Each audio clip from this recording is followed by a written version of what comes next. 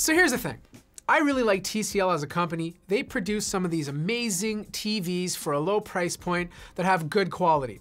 And I understand they make some fantastic concept devices that fold and look great, and I'm happy they're finally coming out with a set of TCL branded smartphones. And I'll be honest with you, when I saw this device, I was like, wow, this is a smartphone for $450 that cosmetically looks as good as a $1,000 smartphone. I unboxed it, I talked about its brand new features. The camera is not the greatest, it could use some fine tuning, but what really irked me was the email that I got 4 to 5 days ago from TCL. This phone will only get 1 year of updates. That's all they're promising. You know what I can buy for $400? I can buy the iPhone SE. This device right here is $50 cheaper, and I'm gonna get 4 to 5 years of updates plus significantly better resale value. I can buy the Pixel 3a, which probably still has another year or two of updates, which only costs $299, and it's gonna have a much better camera than this guy. Then there's the upcoming Pixel 4a, which is probably gonna cost $50 cheaper than this, have better internals and a much better camera.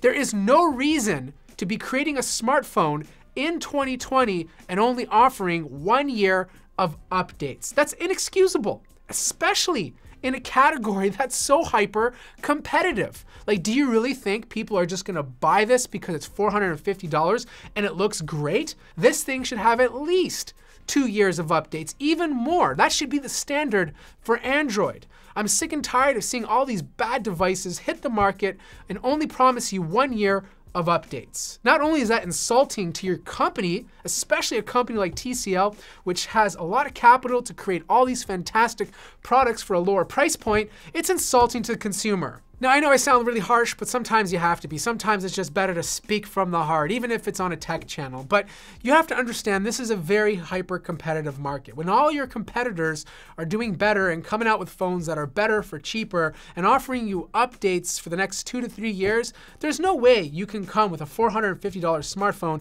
and only offer 1 year of update. You know what that tells me as a consumer? Is that you have no confidence in yourself. And if you have no confidence in yourself, how can I have confidence in your product? So do I recommend the TCL10 Pro?